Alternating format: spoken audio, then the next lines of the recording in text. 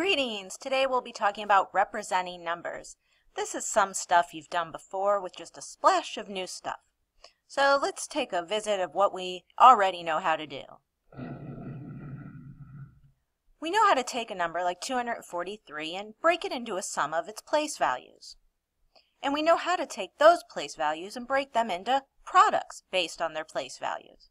Now, the only change we're going to make here today is we're going to try it by adding a decimal. So now I just have 243 and 5/10. Is this that different? No, it's not. We're going to start off the same way. We're going to break our 2 into 200, break our 4 into 40, our 3 into 3, and our 5 in the tens place into 5/10. Makes sense, right? Now we want to write each of those as a product based on their place value. So my 200 is 2 100s. My 40 is 4 10s. My 3 is 3 1s.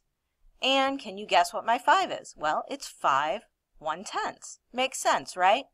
And then, to write it in its expanded notation, we're going to write it as a sum. Ta-da! Okay, let's try an example with a bigger number. Ooh, exciting. Okay, we're going to start the same way. We're just going to break each digit into its place value. My buddy Stampy is going to help us do that. Boing, boing, boing. Now we're going to take each of those values and write them as a product based on their place value. So I have 1,000, that's 1 times 1,000.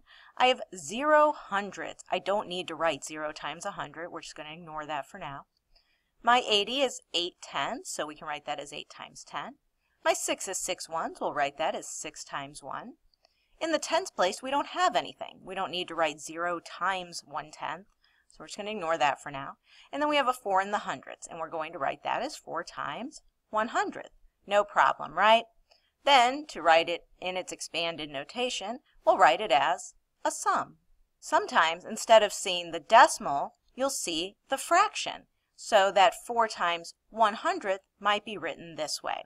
Now, what if you're given the expanded notation and you need to write the standard form?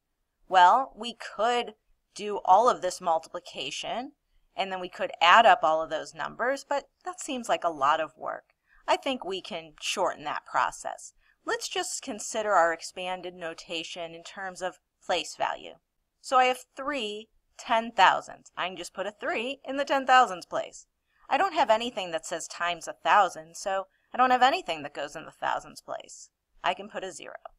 In the hundreds, I have 8 times 100, so I have 8 hundredths. I don't have anything that says times 10, so I don't have any tens. I have 7 times 1, so that means I have 7 ones. I have 5 tenths, and finally 9 hundredths. So we can just fill in those place values. We don't have to do any multiplying or adding. And just like that, we're done. Okay, now it's your turn to practice.